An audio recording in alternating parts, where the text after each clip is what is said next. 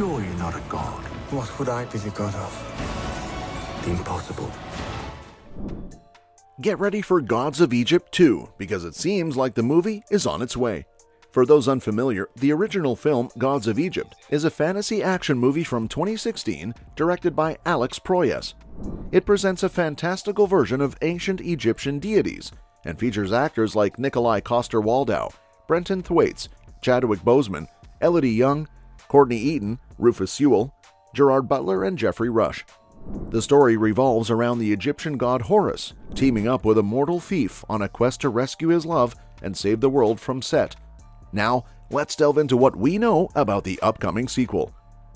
In the first film, set in ancient Egypt, where gods coexist with mortals, King Osiris is killed by his envious brother Set during the coronation of Osiris's son, Horus. Set defeats Horus, taking his eyes and declaring himself the new king. He commands humanity to pay riches for passage into the afterlife. A year later, with much of Egypt under Set's control, Zaya, a slave to Set's chief architect, Urshu, provides plans for Set's pyramid to her lover, Bek. Using the plans, Bek infiltrates Set's treasure vault, stealing one of Horus's eyes. However, he and Zaya are captured by Urshu. In their escape, Urshu kills Zaya with an arrow. Bek takes her body and the eye to the exiled Horus, promising to help find the other eye if he brings Zaya back to life. They seek the divine vessel of Horus's grandfather, Ra. Ra, neutral in the conflict with Set and engaged in a war against the shadow beast Apophis, threatening to devour the world, does not restore Horus's power, but allows him to take a vial of divine waters to weaken Set. Ra explains that Horus's loss of power stems from not fulfilling his destiny, which Horus believes involves avenging his parents' deaths. Set asks Hathor to guide him to the underworld, but she refuses and joins Bek and Horus. They devise a plan to infiltrate Set's pyramid, enlisting Thoth to solve the riddle of the Guardian Sphinx. Overcoming obstacles, they reach the source of Set's power. However, Set ambushes them, destroying the divine water and taking Thoth's brain. Horus manages to save Hathor and Bek. Hathor invokes Anubis to transport Bek to the underworld and sacrifices herself by offering her bracelet as payment for Zaya's journey to the afterlife, resulting in her exile to the underworld. In the climax, Set absorbs Thoth's brain, Osiris's heart, Horus's eye, and wings from Nephthys. He confronts Ra on his solar barge, where Ra reveals that Set's mistreatment was a test to prepare him as the defender of the world against Apophis. Displeased with this destiny, Set decides to destroy the afterlife to gain immortality.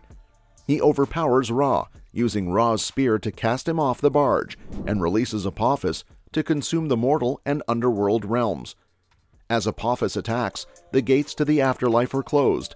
Zaya, having refused Hathor's gift, encourages Bek to return to the mortal world and help Horus stop Set. While Horus battles Set atop an obelisk, Bek defeats and kills Urshu. Bek then removes Horus's other eye from Set's armor, mortally wounding himself and falling from a great height.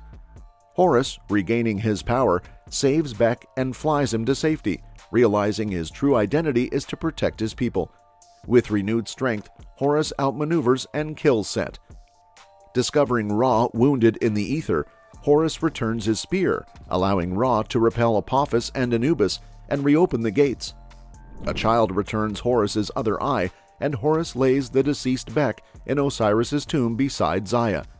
Ra, impressed by Horus's deeds, offers to bestow any power upon him. Horus asks for Bek and Zaya to be brought back to life, and Ra grants his wish. The other gods are restored, except for Horus's parents, who had already passed into the afterlife. Horus is crowned king and declares that access to the afterlife will be granted based on good deeds in life. Bek becomes the chief advisor and gives Horus Hathor's bracelet. Horus leaves to rescue her from the underworld. In a hypothetical Gods of Egypt 2, the story could unfold with the Egyptian gods, now led by Horus, facing a new and formidable threat to the balance of their world. This adversary could either be another powerful deity or a force that challenges the gods' dominion over Egypt.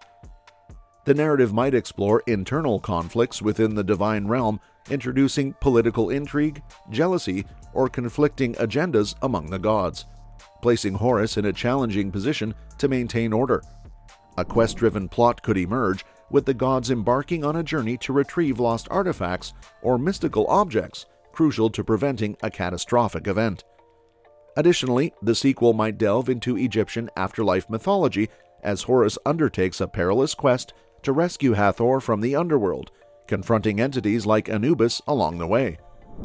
The storyline could also expand on lesser-known aspects of Egyptian mythology, introducing new gods, creatures, or realms.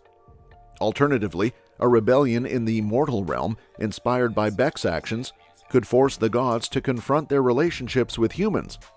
For a more ambitious approach, the sequel might explore a crossover with gods from other pantheons, leading to alliances and conflicts and a broader exploration of various mythological elements.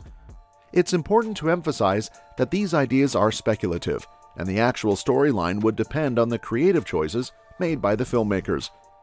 While the cast for Gods of Egypt 2 remains speculative, envisioning potential actors for key roles could add excitement to the hypothetical sequel. Assuming the return of key characters, Nikolaj Coster-Waldau might reprise his role as Horus, the Egyptian god. Élodie Yung may again portray Hathor, the goddess of love, who embarks on her own journey or faces new challenges. Brenton Thwaites could potentially return as Beck, the mortal thief, with his character playing a pivotal role in the unfolding events. Introducing new characters could involve casting for other deities or mythical beings, with actors like Oscar Isaac or Javier Bardem bringing their talent to the divine ensemble. The sequel might also explore alliances or conflicts from gods from different pantheons, leading to exciting casting choices such as Tessa Thompson or Idris Elba. These casting suggestions are purely speculative, and based on the assumption that the sequel would maintain a diverse and talented ensemble to bring the mythical world of Egypt to life once again. Gods of Egypt faced significant challenges and criticism upon its release.